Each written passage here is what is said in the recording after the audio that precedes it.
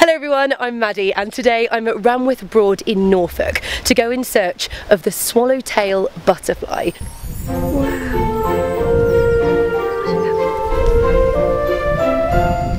Adam, do you want to introduce yourself? Yeah, sure. Well, I work for the Norfolk Wildlife Trust. I'm the reserves officer for some of the Broadland sites. Today we are looking for the swallowtail butterfly, which is Britain's largest species. And the most colourful. And why is it called the swallowtail butterfly? If you imagine actually a swallow with the fee in its tail, yeah, the swallowtail butterfly has the same thing. If you look at the back of the wings, it has that nice sort of fee in the wing pattern there. So Adam, what are we looking for? I'm actually looking for the food plant, the milk parsley. So this is what the caterpillars feed on for the swallowtail. And actually I've just seen if there's any eggs been laid. And is the milk parsley really important for them? Exceptionally. So the caterpillar will only feed on the milk parsley in the Norfolk Broads. No caterpillars on this one, no? I'm afraid not. No!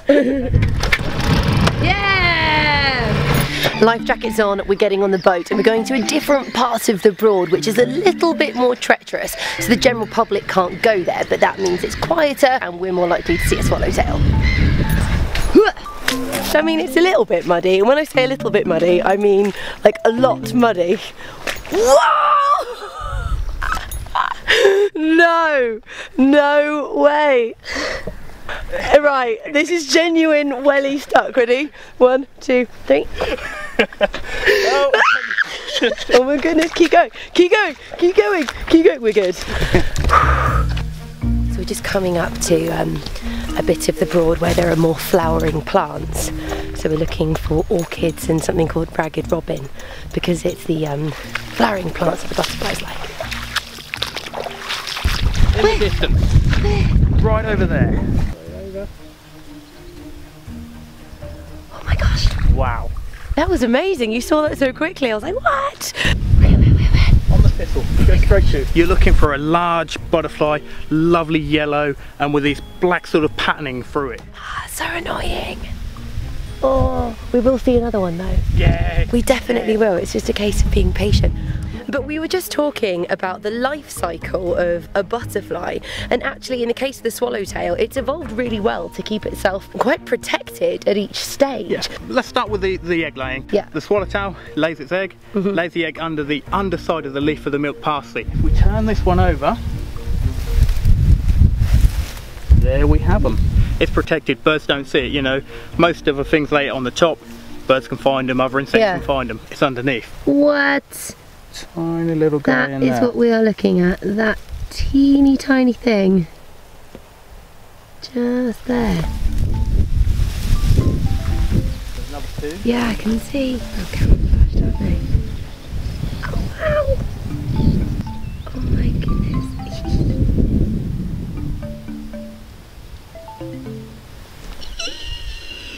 That was exciting.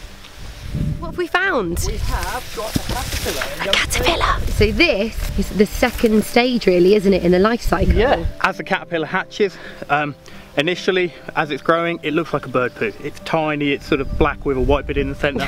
It's a bird poo. That one just there. That is him, yeah. Looks a bit like a bird poo, and for extra security is even hanging out near a genuine bird poo. Just there. Gosh. When they get to their final stage, when they're the big plump caterpillar, they're around about 2 inches, 2.5 inches. They've got this lovely colour to them. If a bird pecks them, or someone tries to grab them, they stick out these 2 prongs from the head. They rear their head, these 2 orange prongs come out.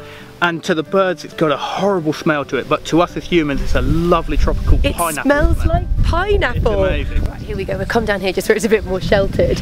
But once the swallowtail has reached its nice, big, juicy green caterpillar phase, then what happens? The caterpillar will get to that stage, and he'll go down the actual plant it's on and into this dense vegetation where we are. I mean, it's nice and warm in here. This is perfect, actually. And it will hide itself up, go into the chrysalis stage, around about 10 to 15 centimetres off the ground. It'll be a lovely, bright, vibrant green colour. Wow. As you can see, the same colour as the stuff that's here. So even as a chrysalis, it will be camouflaged? It'll be camouflaged, and it's upward above the water. You can see it's wet under here, it's tidal. If the water comes up, it's protected, it isn't going to be flooded out. And then as a butterfly, it has yet again another defence mechanism. You've seen it's bright yellow, but also it has two different sets of fake eyes, one red and one blue.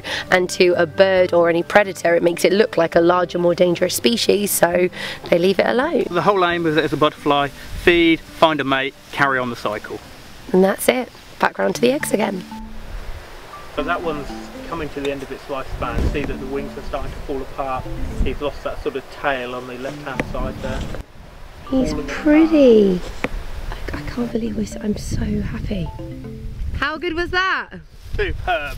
I'm really happy about that. Plenty of butterflies for us today. Yeah. Excellent. We're approaching the extremely muddy part down by the river again. Fingers crossed I don't go down this time. I'm using the vegetation. Right, okay. Da-na-na, na-na-na. Where's Adam? Adam?